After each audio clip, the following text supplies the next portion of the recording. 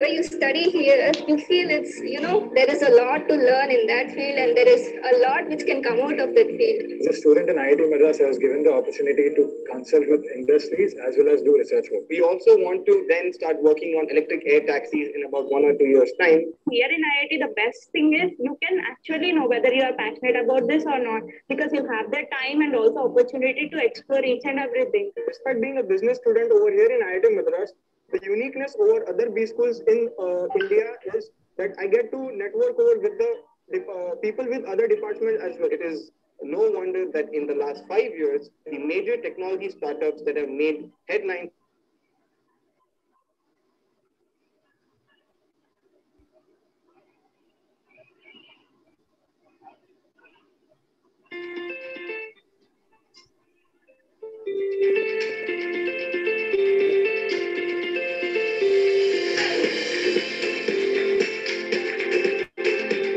IIT Madras has been privileged to host many international students from all over the world.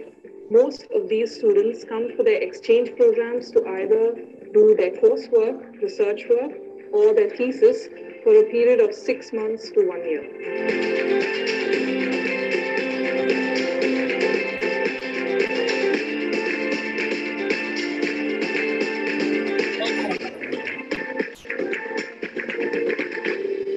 I came here with a lot of doubts about staying in a different environment, but a pleasure of being in this place. In all my courses, I found wonderful friends who helped me, and I never feel alone or being outsider.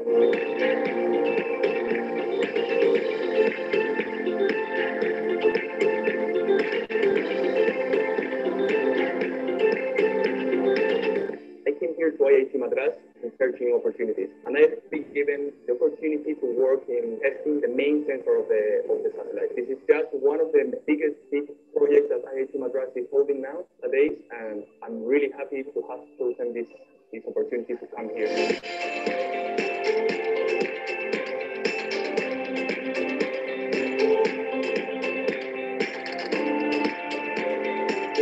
Here in IIT, the best thing is you can actually know whether you are passionate about this or not because you have the time and also opportunity to explore each and everything.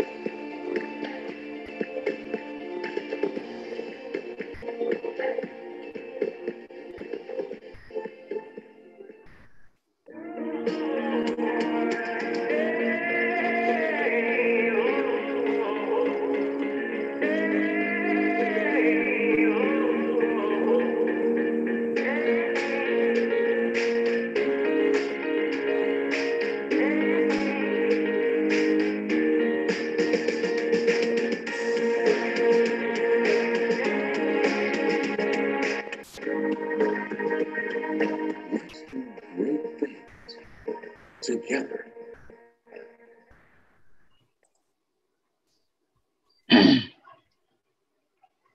Thank you, Shivram. Thanks for the lovely video.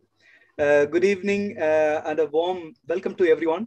We appreciate you being here with us today. As you all know, the IRIS webinar series is gaining momentum in the public domain and it has been attracting viewers day by day. The overall idea is to showcase the innovative research being generated to various stakeholders like researchers, industrialists, and policymakers.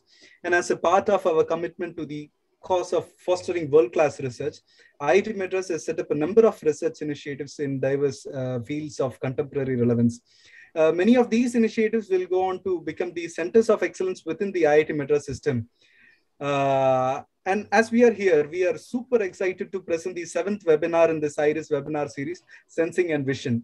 So this research initiative under the Sensing and Vision Technology Cluster is led by Professor Krishnan Balasubramaniam.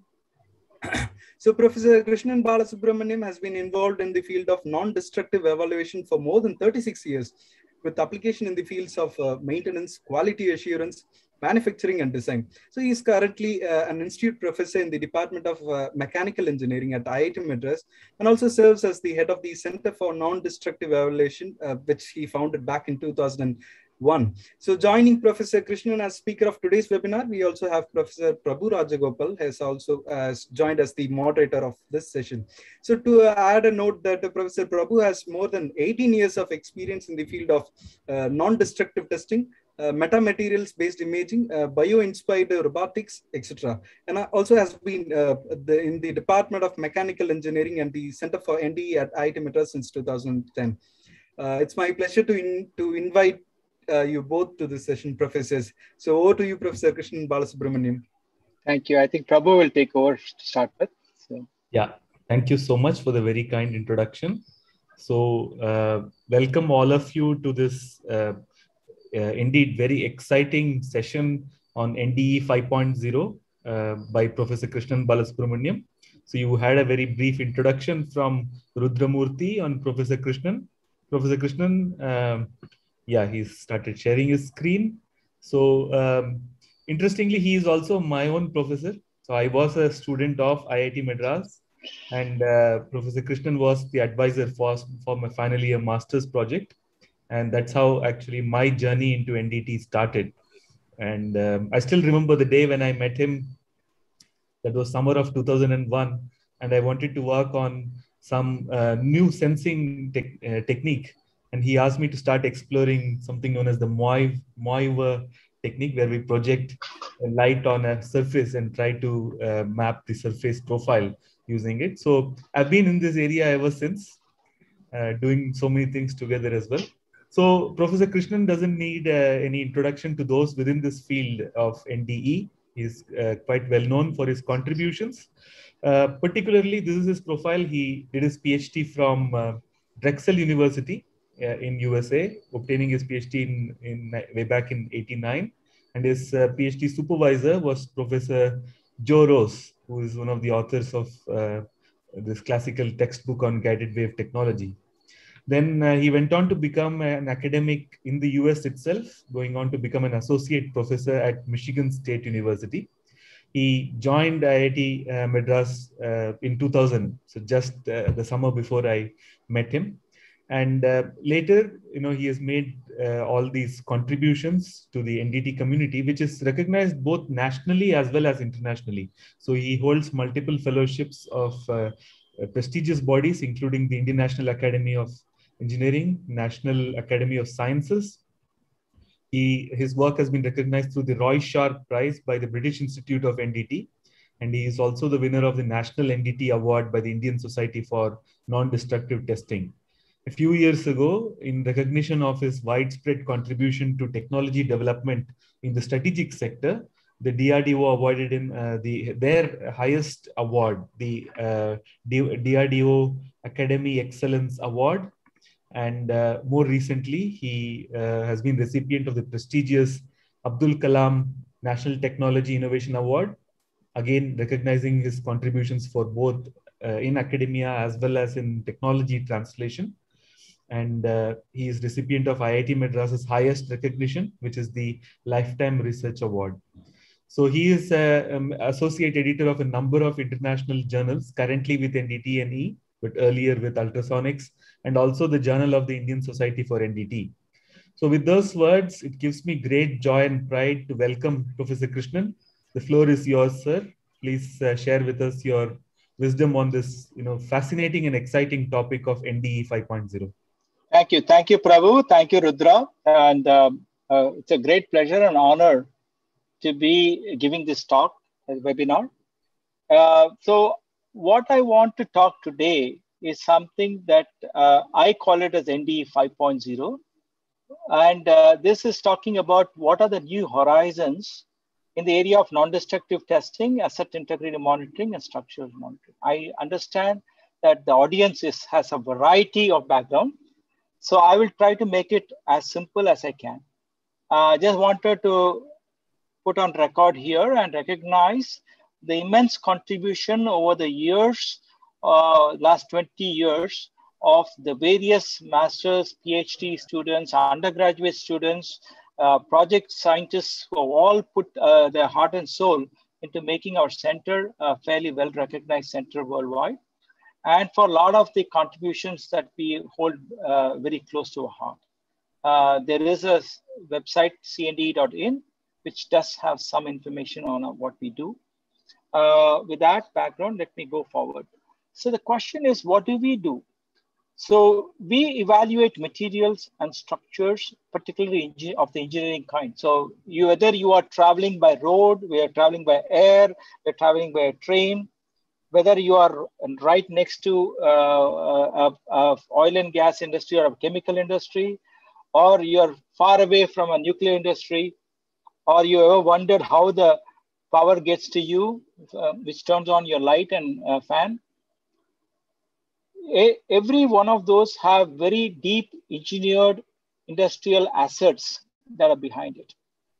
Now, whether it is during manufacture where a quality control is very critical, whether it's automotive component to a pipe to a plane or an engine of a plane, or whether we look at how these components, when they're used, actually start to degrade, just like a human body, becomes old.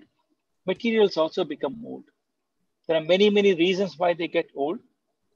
Now, just like the human body, we also would want early warning. We want to know well before something happens. We don't want to know after it has happened, because then sometimes it's not always the best of situations. So we want to take some proactive steps so that we can avoid untoward actions. In an industry which is operating, the untoward or the early warning will provide them to take proactive actions so that they don't have a sudden, what they call a shutdown, and they lose a lot of productivity. If it's a quality control in a manufacturing environment, you do not want too many rejections, because every time you reject a part, it's money down the drain. So you also want to do it just the way we do it with human bodies. You do not want in any way to decrease your performance. So for instance, if you want to find something wrong with, you go to a doctor, the doctor puts a stethoscope on you, the doctor asks you to take an ECG, or he may also ask you to take an ultrasound or an X-ray. The idea here is that you find out what's inside your human anatomy, but without in any way, hopefully you can just walk out of that without too much trouble, okay? And so that it doesn't affect your performance. That's exactly what we want to do with engineering structures. If you want to, again, go to a shutdown, you want to cut something, like just the way, you don't want a biopsy if possible. And more importantly, you definitely don't want to cut open, and see how we can do that. Without in any way decreasing performance. So this is exactly what we want to do. And so the methods that are used, we call them as non-destructive or non-invasive methods. And this is very much used in the industry. There is not an industry, there's not anything that you are using today, right from the laptop to your cell phone, to the chair you're sitting, to the car you're driving, to the train or the plane you're going to be taking, which does not use non-destructive testing at some point or the other, in fact, often multiple times.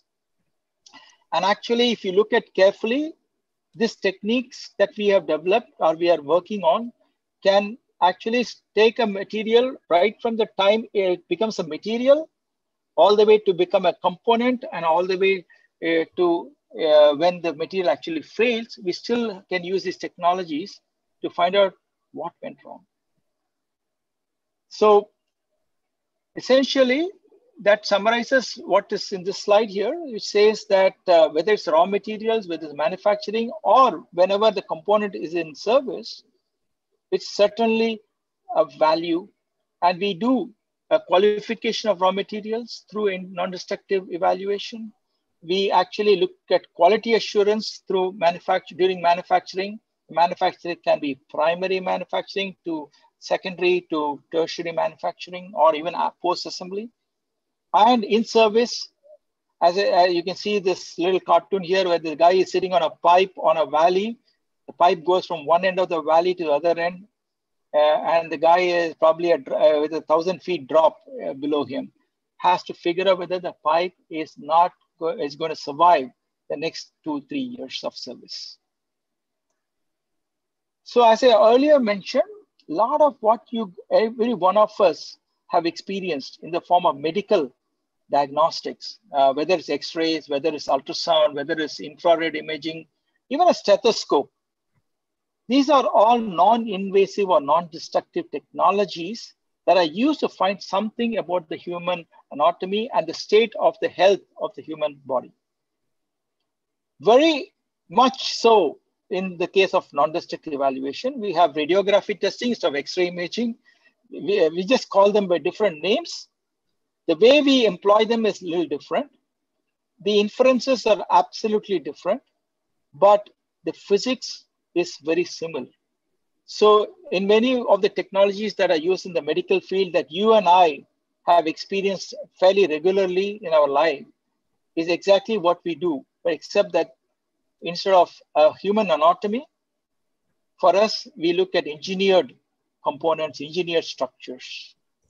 Now, if that is the case, then I might start to think that, hey, this is a fairly simple problem. All I need to do is to go to a doctor and find out whether my car is all right or not.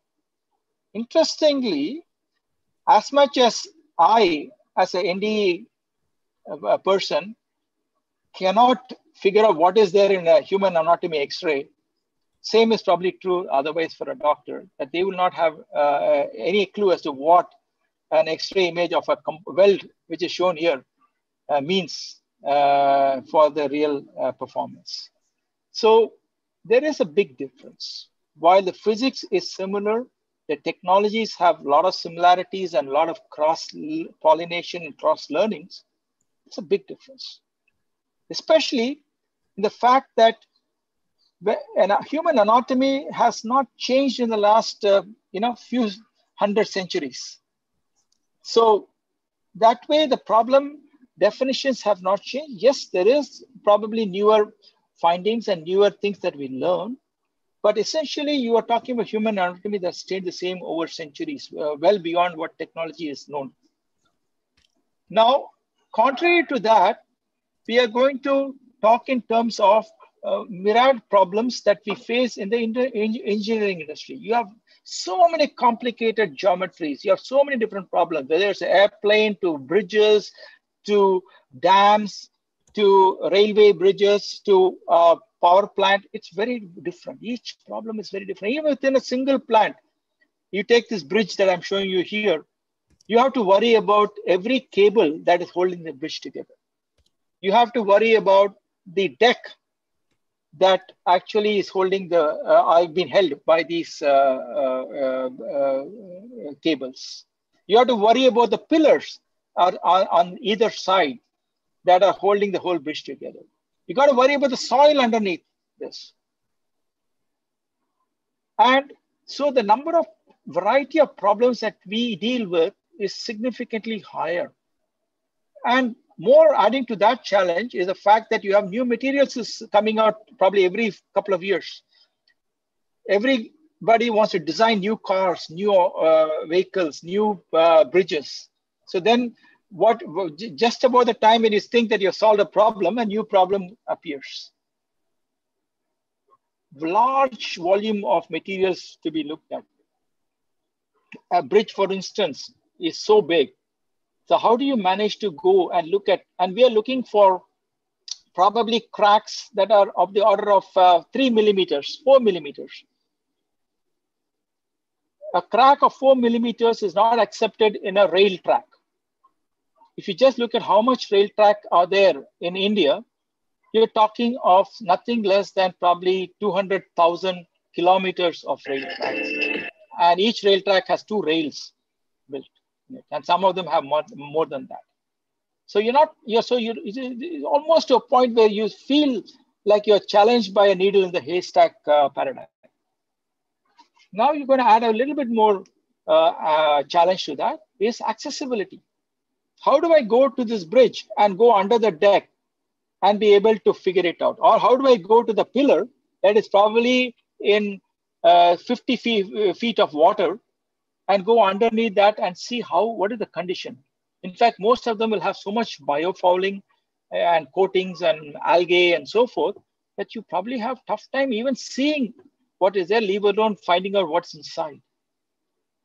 You go to a nuclear industry, you go to a process industry like a refinery, you're dealing with temperatures that are 1,000 degrees Celsius, sometimes much more. How do I find what's happening inside? Is my furnace okay? Or suddenly something wrong can go on it. What about nuclear environment? What about chemical environment? And finally, the biggest challenge is to do it all at a cost point that is going to be affordable, because every industry bottom line is dictated by costs, and so cost-effective solutions are important. So these are the challenges that you add to technology that you have to deal with when we are dealing with this. So we have a lot of different methods of doing handling these challenges. You have systems that are implemented in the inspection shop floor. You have post-manufacturing handheld instruments that go and try to do inspection. You have robotics, lots of robotics. In fact, I'll show you a couple of videos in a minute.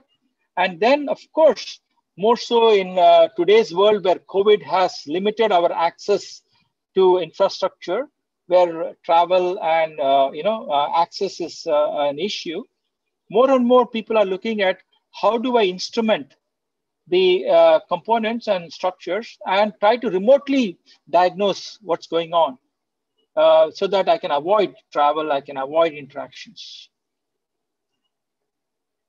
Some examples are shown here. So here's an example of one of our startups looking at a biofouled metallic pile under the ocean using a very interesting technique called as pulse steady current.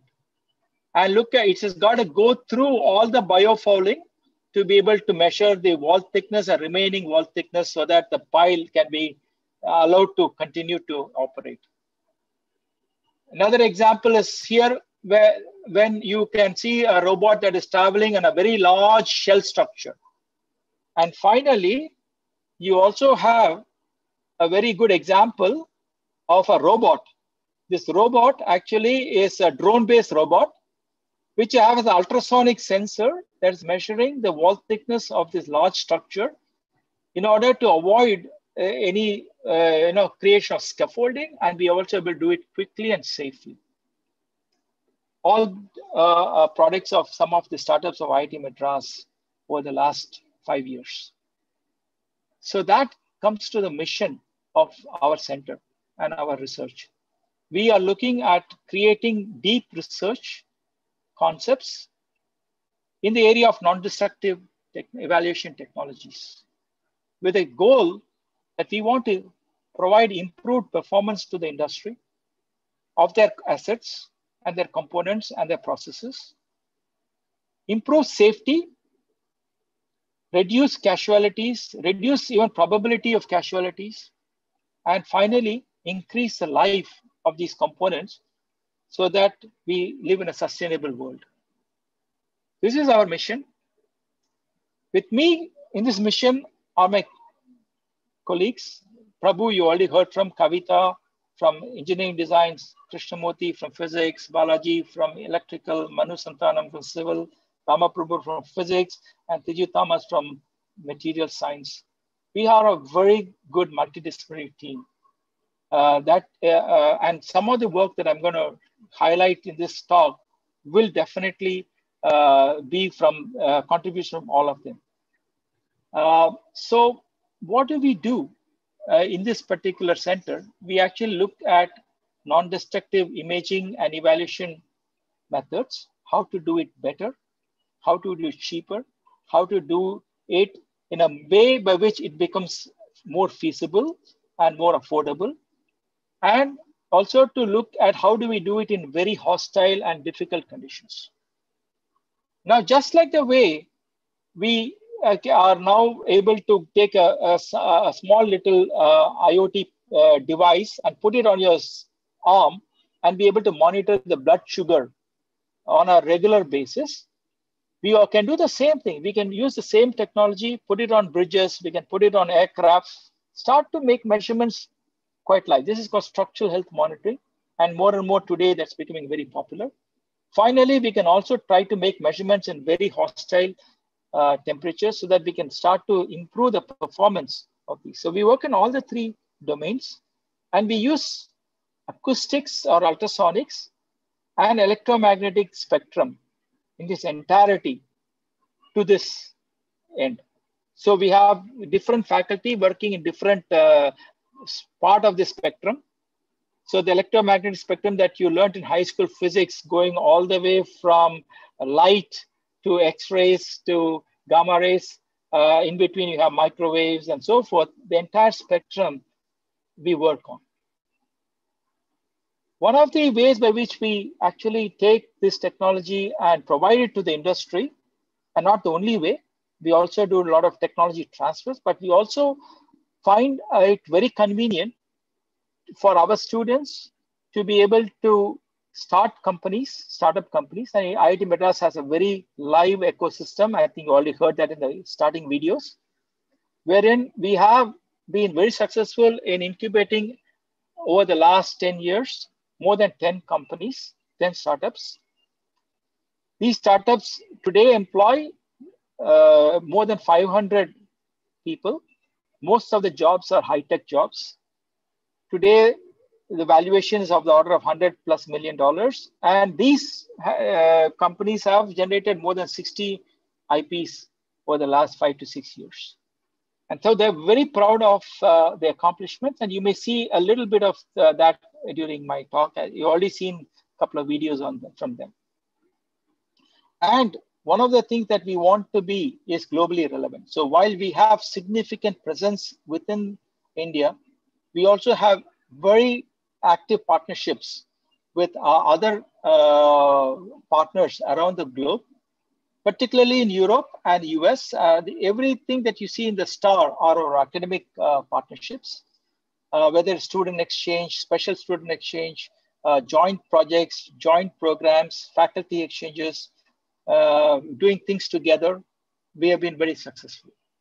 But not only with academic partners, a lot of what we do with industries outside, including a lot of our startups that are listed here, certainly makes us very proud that we are fairly global in our exposure. And our goal over the next 5 to 10 years is to go make sure that we leave very few gaps in between. So we really have some areas where we want to look at and expand and see to build partnerships in other regions also. So when I come and say I'm looking at NDE 5.0, I need to let you know what do I mean by that. So like Industry 4.0, that is quite popular in the industrial parlay, we also talk of a very similar parlay in NDE, which has very similar connotation. So NDE 4.0 is an offshoot of Industry 4.0, but only relating to the field of non-destructive evaluation. So what that means is that over the years, so in the mid 60s and 70s, we wanted to standardize and make sure that the procedures were exactly the same, whether this inspection is done in India or US or China. We started developing, computers became somewhat available in the 70s. So then computerization started. You could develop newer technologies, better technologies. So over the 70s, 80s, and 90s, computers became, and automation became the buzzword. Of course, in the last 10 years or so, we are moving away from just computers to IoTs, robotics, edge computing. All that is something that we are doing today. And to some extent, we are still, and we continue to do that. And I suspect for the next 5 to 10 years, we still will be doing NDE 4.0. So then the question is, what next? So that's what we want to explore today and our team of 8 faculty members together want to explore what can be the future for NDE. What can we do better? and what can we do very differently. So we have identified these 5 topics, which is the first one being what I call ubiquitous sensing, which means that just like, if I ask you a simple question, how many sensors are there in your human body? I don't think we have a clear answer to that because there are so many. These are tiny sensors built all over the place. I think the next future for NDA 5.0 will be to go towards that. Can we make miniaturized sensors? Can we make them in hundreds and thousands? All of them talking to each other if possible, but definitely talking to your brain. The brain being something else. So we'll talk about the brain in a minute. Another area that we are focusing on already was kind of alluded to earlier is, can I improve and push the envelope on information, particularly imaging? We'll talk a little bit about that in a minute or two. Another area that we have focused on is what I call as edge intelligence. Now we already know edge computing. Edge computing is now becoming the order of the day. Now today, edge computing is looking at implementing the human inferences that uses many information to come to that conclusion as to what action should we do, but it's all pre-done and then it is ported. Then future, and I'll show you some examples, will be that we will be doing live calculation at the edge, which means I'll be doing very complicated. So what can I put a sensor that will actually measure the first part of the wave before the tsunami wave hits you? So there is usually 8 seconds to 10 seconds between the first information and the actual damage that can cause. There are 8 seconds. Can I do enough calculations so that I can tell exactly what's going to happen and what I should do? Can I do that at the edge? So can I figure a way to do that? I'll show you some examples of how maybe that's possible. And then we need to also look at wide area inspection and also look at remote and what I call a pervasive infection, a swarm of robots, tiny robots. I'll show you some very initial examples of all that as we go along. So the first example is what I call ubiquitous sensing. We need to do the sensing in a way where sensors are democratized. So today, if you take I'm just showing one example here. So here is a high temperature process that you see on the top. Today, if you look at it, they probably will put a few sensors and make certain measurements. Our goal is to make sure that we can put hundreds of sensors here. These sensors have to take the temperature and the hostile environment. They also have to provide information, and the cost of getting the information has to be very low. So we are already working on many technologies which will be able to do these things. That includes even nanomaterials that can coat fibers. We can coat materials, and then that becomes sensors. Some of them are like a paint that acts like a skin. So a lot of what we have sensors in the human body is skin. Maybe can we create artificial skins for these engineered components? These are examples of where we would like ND 4.0 to take. I think some of them may be many years down the road, but some of them may happen in the next 5 to 10 years. Another example is an example where structural health monitoring using fiber optics is well known. It's been used and talked about for the last 20, 30 years, 40 years.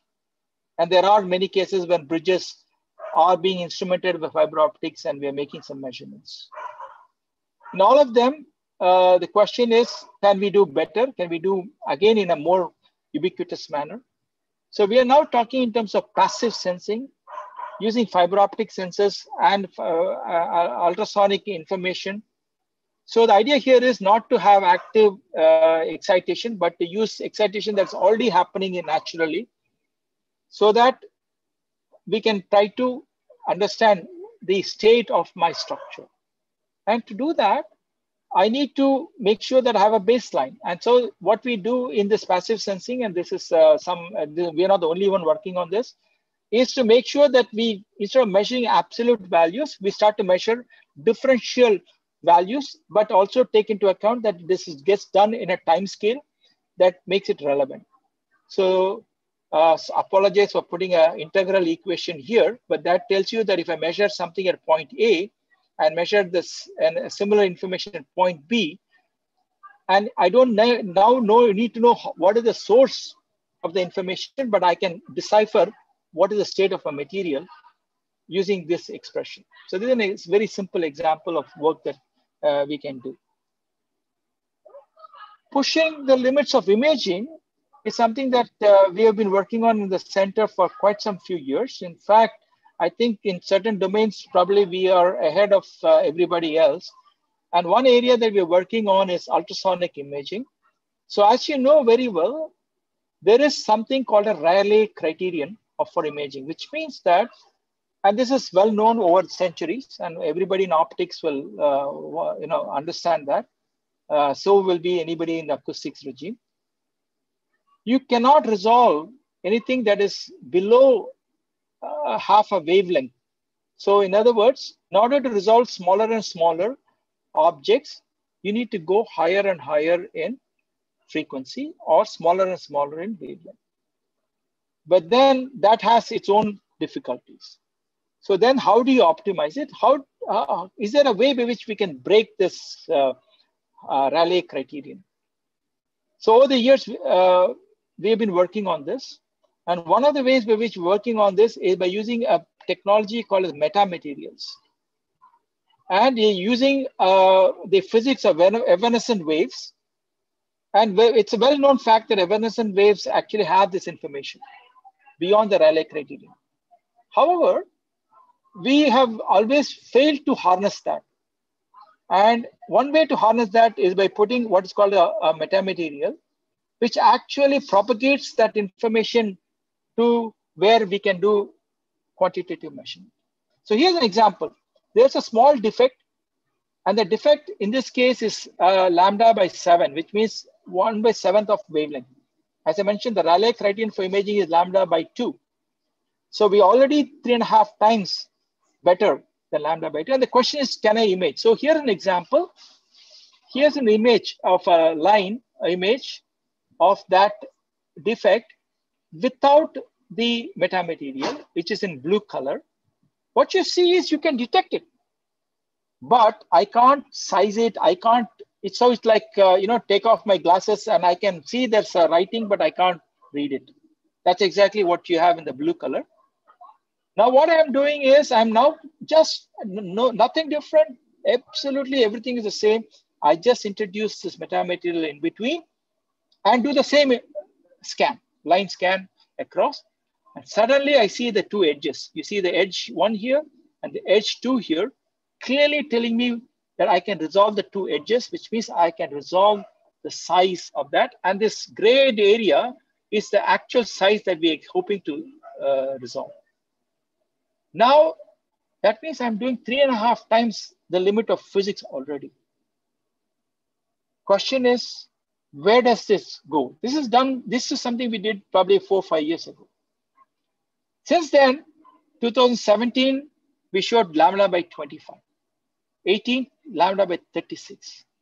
2020, and mind you, this is a cover page of the Advanced Physics Journal of American Institute of Physics, lambda by 72. So by ND 5.0, we hope that this number will add a couple of zeros to it, wherein we will be in a new paradigm of imaging, which will change what details we can get out of an image. Another area that we want to push, which I talked about edge intelligence, is in how do we push computation?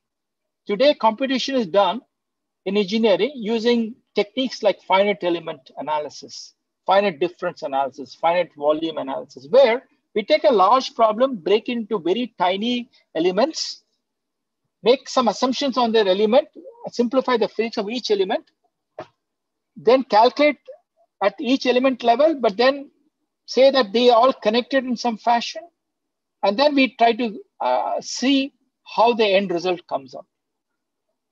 So that if I take a small wall and say, hey, I am heating one side of the wall, what is the temperature on the other side of the wall? I break the wall into very tiny particles, maybe 0.5 millimeter by 0.5 millimeter by 0.5 millimeter, and do my calculations. This is a very intensive calculation. We use very nice formula that you probably have seen in engineering, like the Navier-Stokes equations and stuff like that. Very expensive to do in terms of computation. Takes a lot of time, takes sometimes days to do one calculation for one problem set sometimes. Definitely hours in many cases. Definitely boring and tedious. Is there a way around this? Can we simplify this? Now, this is where everybody talks, the buzzword of today, AI comes into picture. Wherein it is possible to actually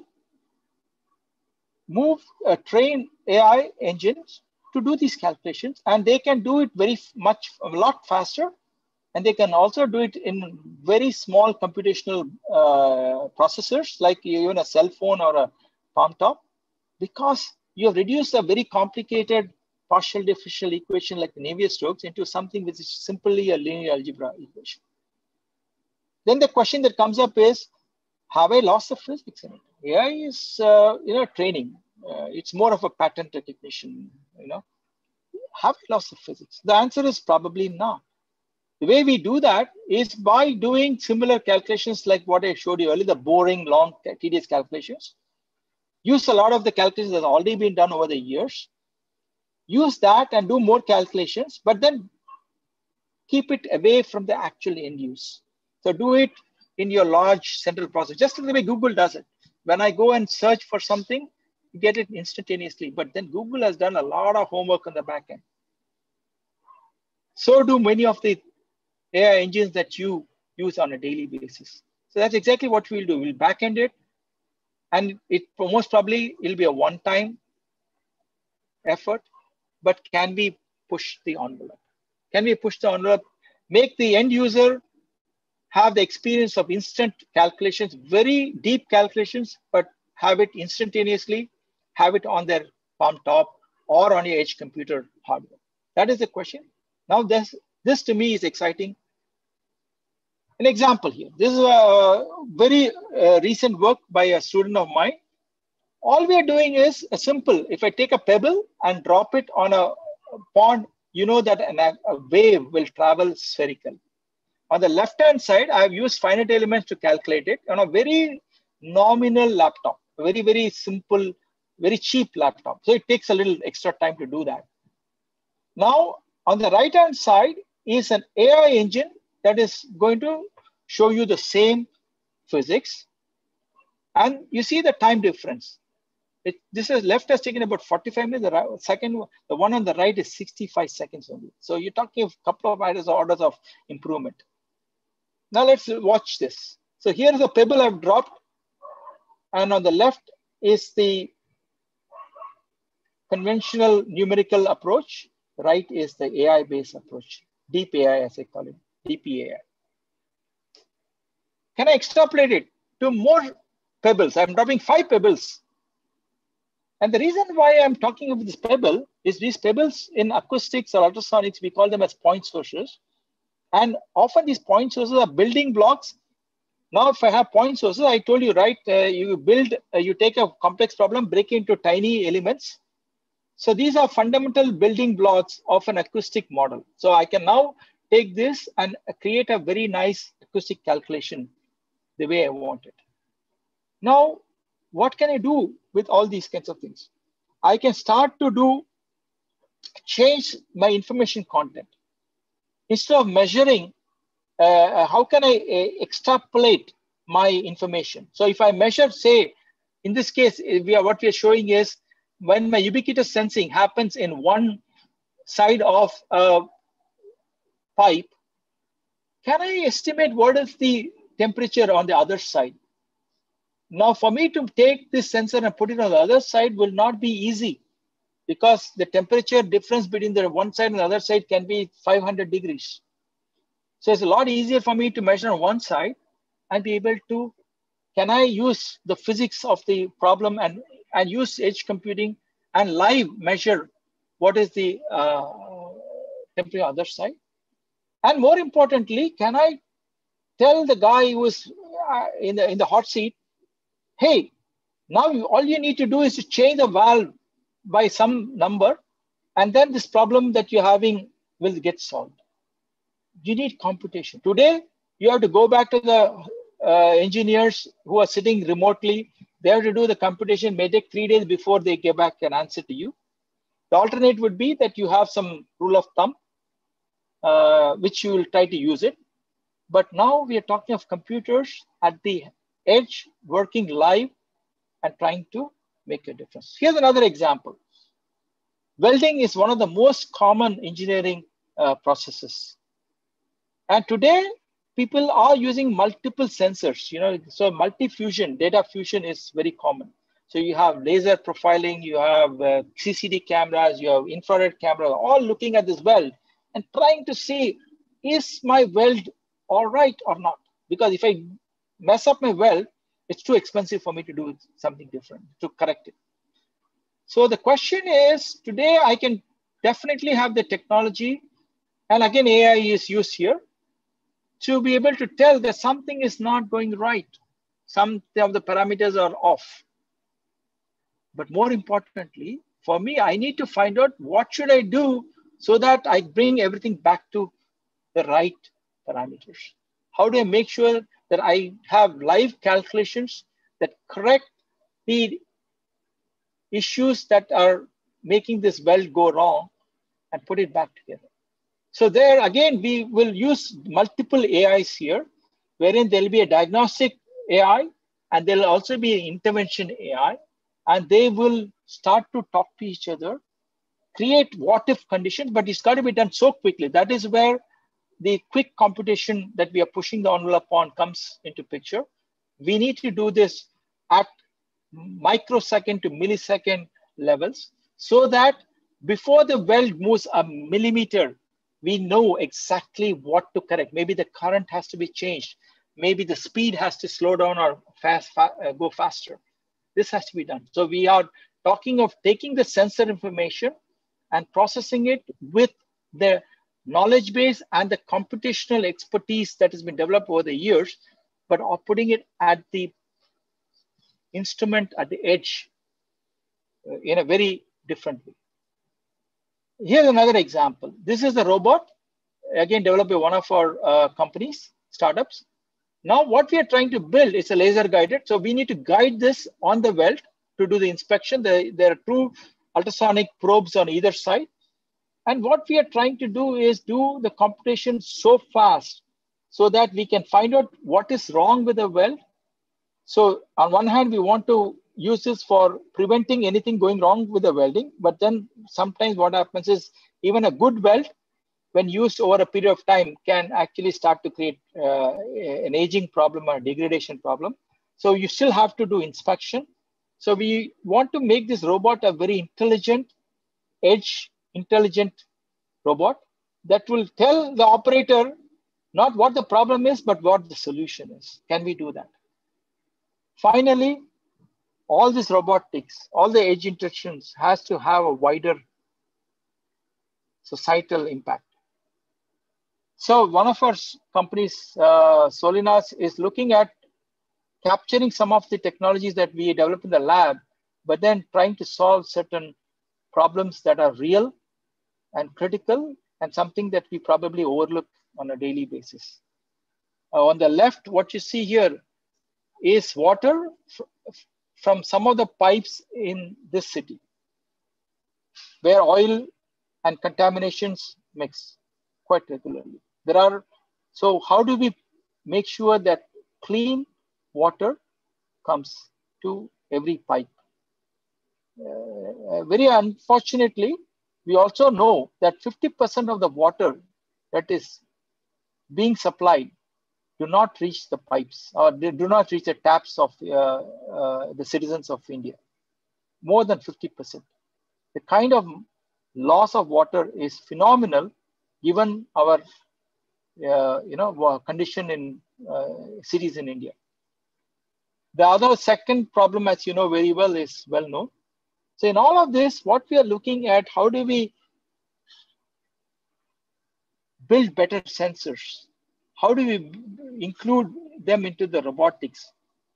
If I have a robot that goes into the pipe that is supplying water to you, the water department wants not just to find out what is wrong, they also want to say, can you fix it? Can your robot fix it while it's inside?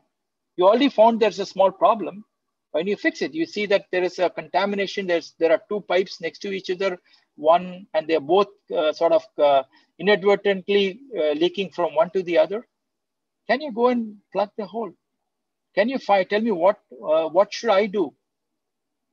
So we're talking about just not exactly finding what is wrong, but also trying to intervene and do something about it.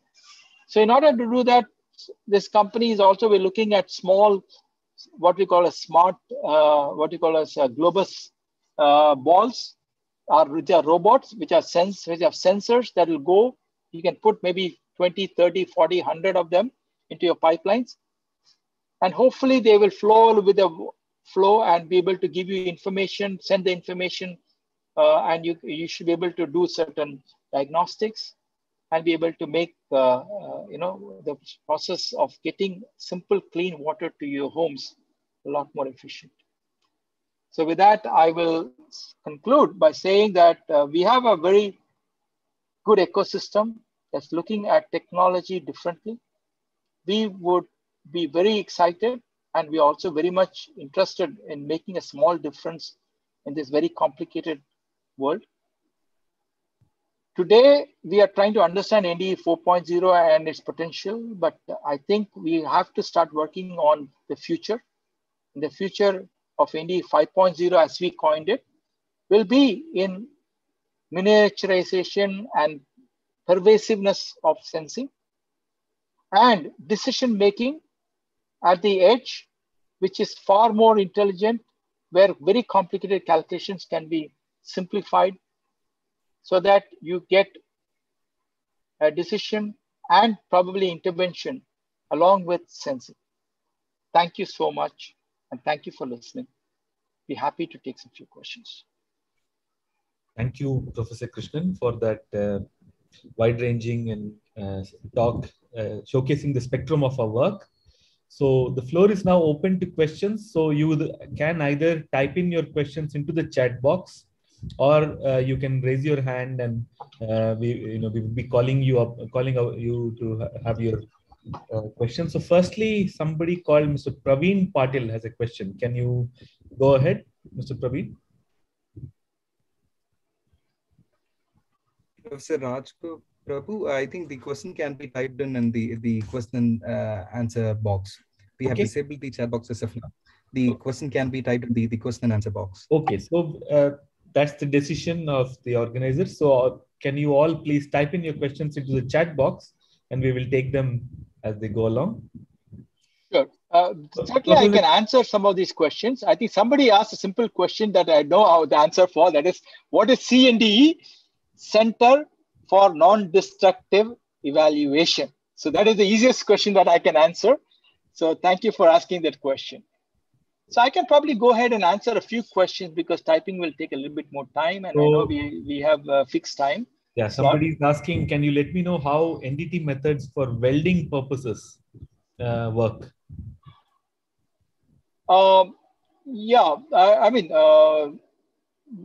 There are a number of approaches to looking at welding. Welding is definitely a very large volume problem for non-destructive testing.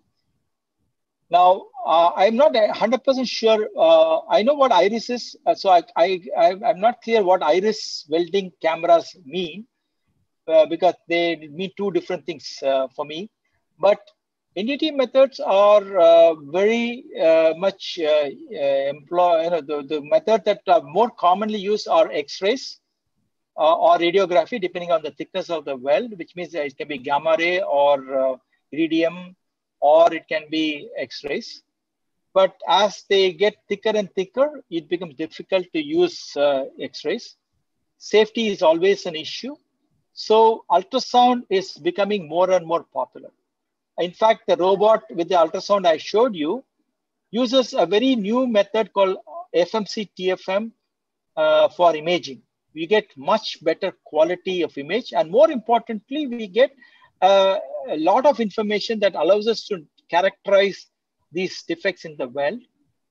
And more, we are seeing that this phase array based techniques are becoming a good substitute for X-ray based imaging. So we are certainly, be happy to be able to, but otherwise, please do, you have my email ID. Do not hesitate to send me an email with some more details so that I can certainly help you with the answers in a more definitive way. So somebody's asking, Ghazan for Khan, is the automation process involved in NDT based on RPA and UI path? Okay, I need to, RPA means a lot of things. The acronym, if only it could be, same with UI. Is UI means UI user interface, or do you recognize what that means? So we request this particular person to retype their question with the details. So somebody's asking, how can they pursue a career in NDE after mechanical engineering? I thought I'll... we have a lot of experts on the call today who can help you with that, but simple, depends on what facet of NDT that you want to work in. Do you want to work as a field engineer? Do you want to work as an instrument developer or a technology developer? Do you want to work in R&D? If you want to work in R&D, there are many universities, including IIT Madras and several other colleges in India that offers a master's and PhD program in this field. If you want to be a technology developer, or then there are many R&D labs that are available. That includes ISRO, that includes DAE, that includes DRDO labs, and also certain companies like GE and others that have very good R&D labs in this field. Finally, if you want to become a field engineer, then you need to go and get yourself qualified through either the Indian Society for Non-Destructive Testing or ISNT's Level 1, Level 2, and Level 3 certification. You can also have a non-Indian certification in terms of American Society for Non-Destructive Testing certification, or the British Institute certification called the PCN, or an ISO certification. These are all available. All you need to do is to approach the nearest Indian Society for Non-Destructive Testing, isnt.org, go there, and some information is available. Otherwise, send me an email and I will try to connect you. Next, let's go to the next question. I'm only taking up some significant questions. Somebody is asking, structural assessment can we detect material inclusion and corrosion by radiography technique in industry? Again, the answer is, the question is a little vague, but the answer is probably yes. We can definitely detect corrosion using X-rays. And X-rays, if you do it correctly, can also identify to some extent the type of material. Primarily, X-ray depends on the molecular number or the atomic number. So it's possible to do that. But I need to know a little bit more about that information. There's a very interesting question that I saw. Maybe I will take that question. I am a computer science engineering student. How can I use NDT? The answer is today, I showed you just now. A lot of it is software. A lot of it is AI. A lot of it is data sciences today. Okay, so as a computer science, you will have a huge application in the field of NDT. I see another question. Can NDT better be used in space technology? Very much so. It's used almost on a daily basis.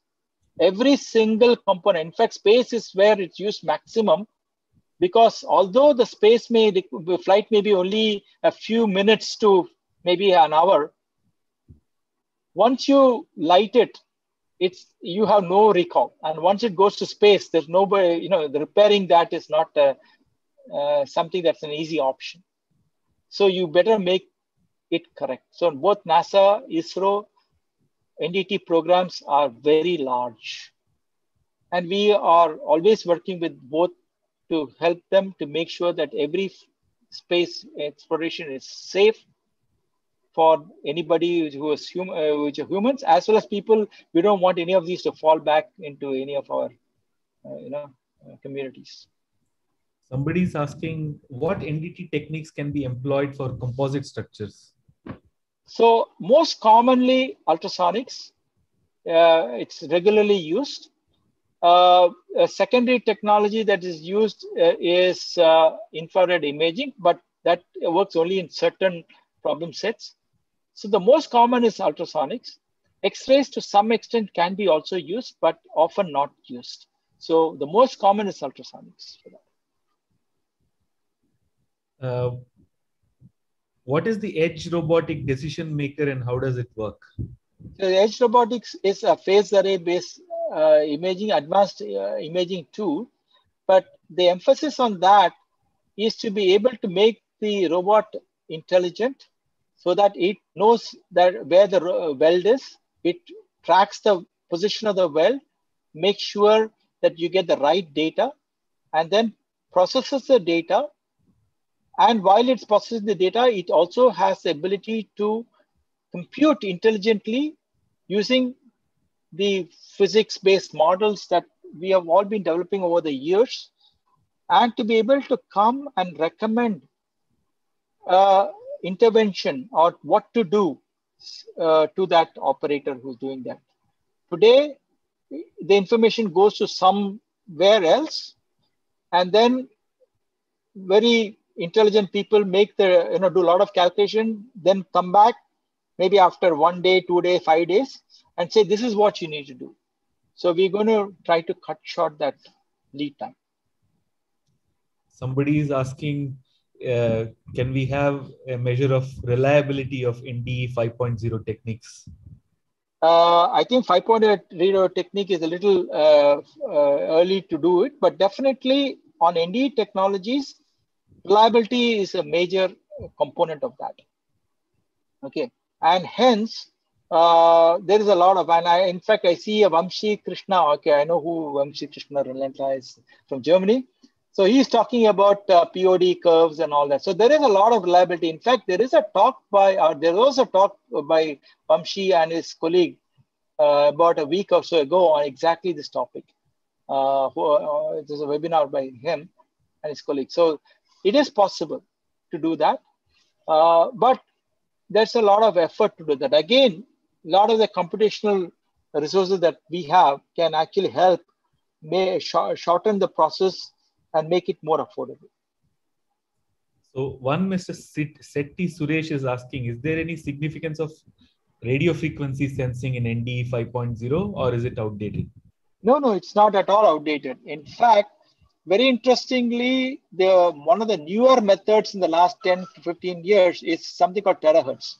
Now, prior to that, and even very relevant to that, is using RF waves. Often they can also be called as millimeter waves or microwaves. Exactly the same thing as used in your cell phone for communication, but maybe at different frequencies. So we can use this because they will penetrate non-conducting materials.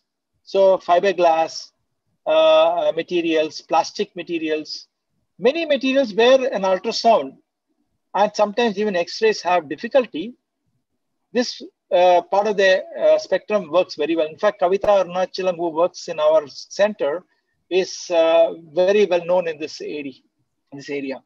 Now, interestingly, if you go from that in the if you look at your good old high school electromagnetic spectrum, it will not show something in between a microwave and an infrared. So when you traverse that, you go from microwave to infrared. Somewhere in between, there's a small band, and today we call it the terahertz. Today, terahertz is used in too many ways to say, talk about, right from simple application like measuring paint thickness of your Mercedes car all the way to making sure that the letter that you receive does not have anything bad in it. Okay, so they are using it to scan. In fact, in US, almost all official letters to the government of US is scanned using a terahertz thing. Today, they are also using it to scan chocolates because of contaminants in chocolates. So terahertz is sort of an RF, but at the edge of the RF going towards infrared. So somebody is asking, how could we use AI and sensors in the field of civil engineering? So as I said, civil engineering is one of the very interesting problems where the problem sets are large. You got bridges, you have dams that are so big that honestly, even to walk from one end to the other and go up and down is not easy. So one of the best ways to do it is to instrument these. Got to instrument these. You got to make sure that these are and the data that you get from them is going to be huge, and that's where AI will come in.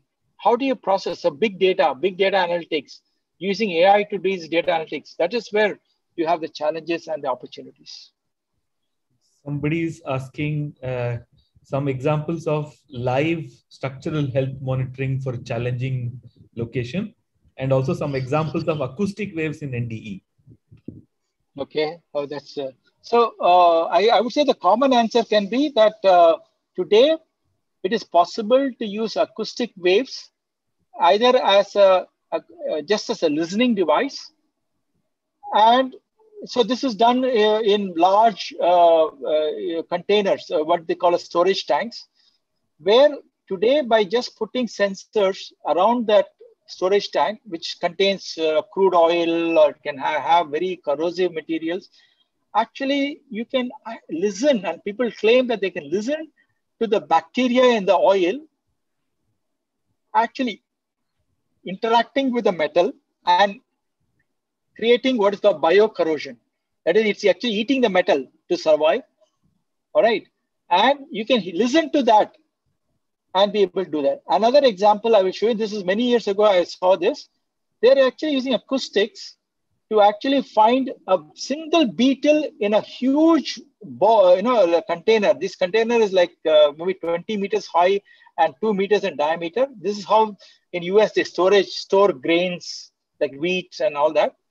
They can find that a single beetle eating at a grain, and they can locate it, and they have a robotic arm that goes and takes a bit of, grabs it and throws it out. So these are very interesting structural health monitoring type of application, which are quite, unusual. But then we do have many other. Today, people are talking about a lot of aerospace structures. Today, we are talking of rails. In fact, Indian Railways is looking at using acoustic sensors to actually send and receive ultrasonic waves in rails and be able to cover about 2 kilometers of the rail in a structural health monitoring, so that if there's a rail crack, we want to know that well before a train goes over it. So that's a very good example. And Indian Railways is actually looking at it very carefully. So Mr. Dinakaran is asking, what NDT could you propose for measuring temperature of an emissive and moving object? Example, steel rolled in a hot mill at 800 degrees centigrade. I just have a PhD student who just graduated, who has shown it work exactly for something very similar. But at, I think we have gone up to 600 or 650 degrees C, but I don't see why it cannot be done at 800. The only reason we stopped at 600 is because we couldn't generate temperature higher than that in our lab. So we can do that with a slight change. So instead of using a passive thermography, we use an active thermography, wherein we use laser to excite, and wherein the emissivity becomes less of an issue. And so, so there is a way by which we can calculate that. So it's in fact, we even do this with the scale. In fact, whenever there's a scale on top, which you will probably find at the 800 degrees Celsius on steel, we do better than without scale. Just recently, I mean, in fact, the thesis is not yet accepted. So I would be happy to share the work with you if you can send me an email. The email ID is on the screen right now, my email ID. So Vamsi Krishna is again asking, and this is something that we have pondered over as well. So what are this, what is NDE 5.0 and how is it more advantageous from NDE 4.0? So, so the transition of these terminologies are quite arbitrary. So somebody decided to call something Industry 4.0, and so we call it 4.0, and it was found acceptance. So NDE 4.0 is something that we are trying to get a handle on today. We have some ideas, but we still haven't completely figured it out. So it is even more ambitious to say, I know what NDE 5.0 is going to look like. So we're making some educated guesses where NDE 5.0 can go towards, which is the 5 paradigms which we talked about, but I don't see this limited to those 5 paradigms. I'm sure 3 years from now or 5 years from now, I'm going to come up with a different list, and we're going to find out together what NDE 5.0 is going to have in store for us. We still have to figure out what NDE 4.0 is going to offer to us completely. That still it remains to be seen.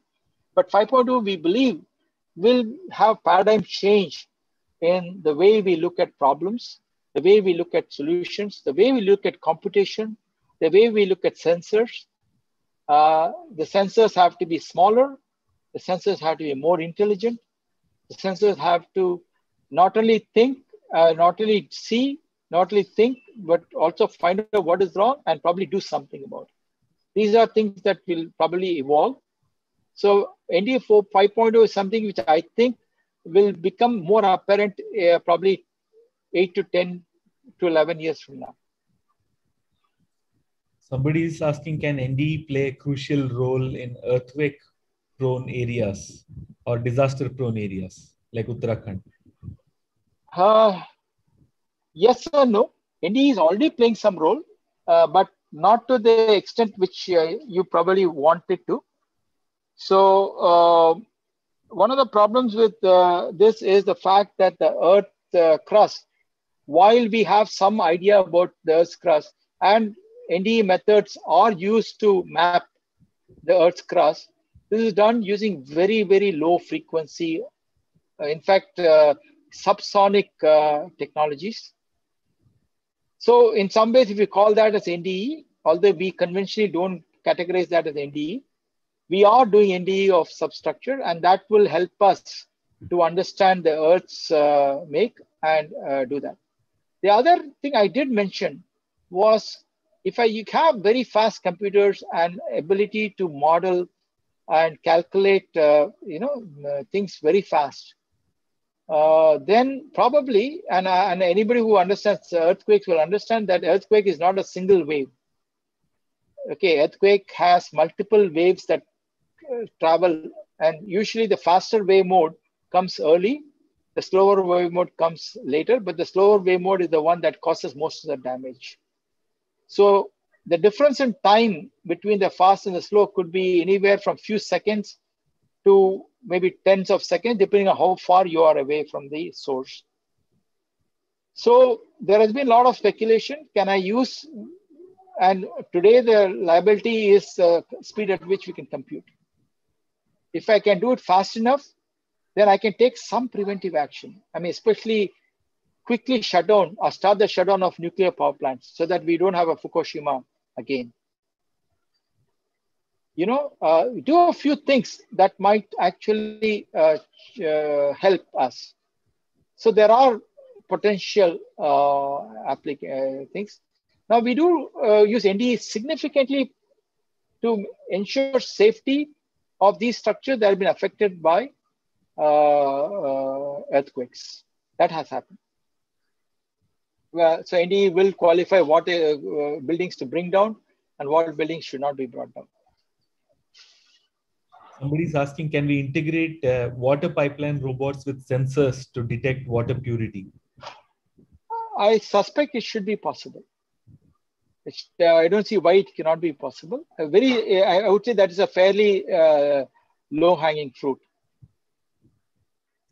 So this is entering into gray area, but I think it should be addressed. Somebody is asking, in India, unemployability is the measure.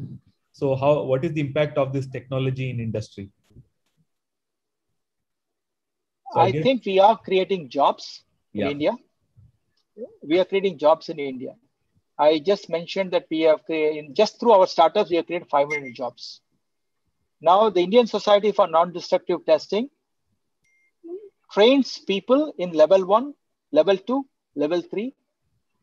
Okay, some of at level 1, you need to be only, I think, a high school graduate.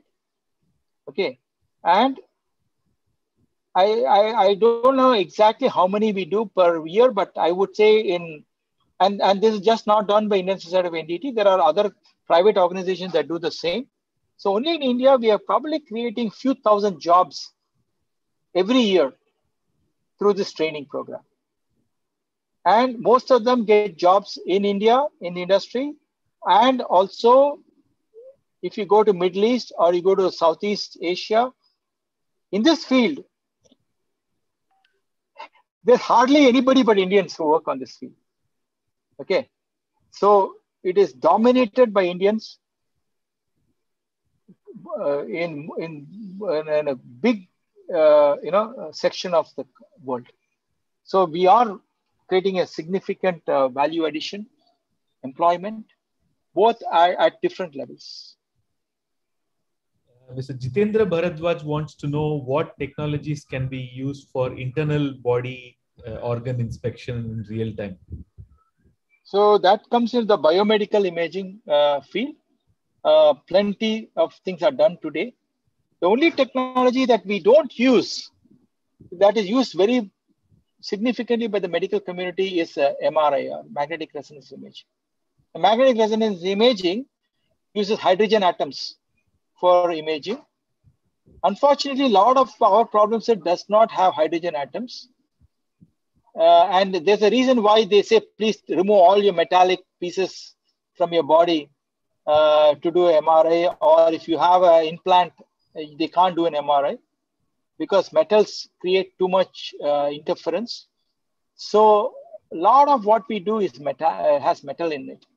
So MRI is one thing that we don't do in NDE, but pretty much every other technology is used in NDE. And for human body, the same ultrasound, the same X-ray, the same infrared imaging, magnetic resonance imaging, all are used on a daily basis. All you need to do is walk into one of your clinics down the road from where you live, and you see all these technologies available at a price to you.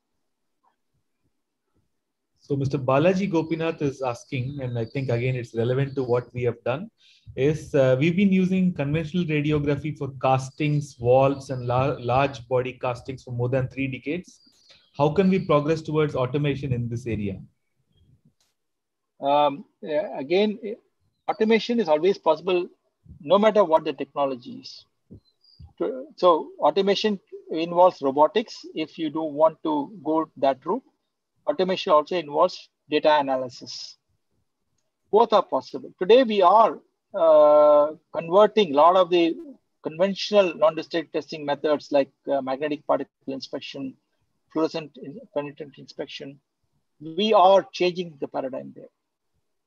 And we are basically looking at how do we automate these processes, because today there's pressure on manufacturing and the volume of manufacturing is quite severe. So we got to make it faster. We got to make it more reliable, and the cost of missing on anything, any detection is quite high. So we are automating every single process. Vision is another way. By using cameras, we are capturing a lot of issues today that we didn't do maybe 10 years, 20 years ago. So automation can be done on anything that you want it to be done. There is a cost associated with it that you have to handle, but often the long-term payoffs is much, much higher. So it's always a business decision to go this route. Somebody is asking, is it possible to apply AI itself in sensors like AI in chip? I believe so. So I see, at the end of the day, AI is something that works on digital platforms.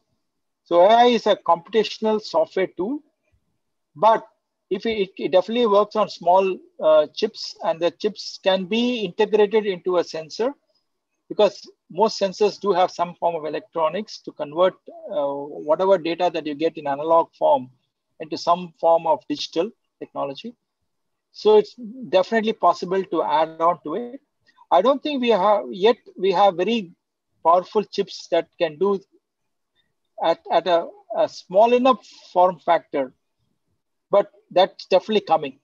So another 2-3 years down the road, I'm sure you get very tiny chips which are as powerful as some of the large chips that are available today. So I'm sure there is a future for that. Okay, so Rudramurthy says that we are out of time. Yeah. So I think we have answered a wide range of questions. So just the last question here is somebody's asking, can you detect cracks on roadways while moving with traffic? Absolutely, absolutely, we can do that. In fact, right now I know a couple of my students are working on a problem, but not for IIT, but for a company. Exactly what they're asking, but they're using vision. So this is something that your eye can see, but can you do it and use AI to do it and do it at speeds of a moving vehicle? The answer is it's possible today. Yeah. So that's it. Thank you so much, all of you. Professor Krishnan, if you have some final... Thank you very much to the Global Engagement and IIT Madras for giving us this opportunity. And thank you, Rudra, and thank you, Prabhu, for a fantastic moderation. And my apologies, we couldn't get to all the questions. My apologies. We'll see if we can find the answer questions and see if we can find the way to answer it back. If not, please do not hesitate to send an email to me. As I said again, my email ID is right there on the screen. Feel free to send an email to me, and I will definitely answer back within 24 hours. Thank you very much. Have a safe day and a safe environment. We want everybody to stay safe. Thank you all. Have a good evening. Thank you. Once again, I would like to thank you, professors, for taking the time to make people aware about our researches and way forward. So to all the participants, the next webinar will be on 20th of July. So please visit our website for more information. And this webinar will be available on the IIT Madras YouTube handle.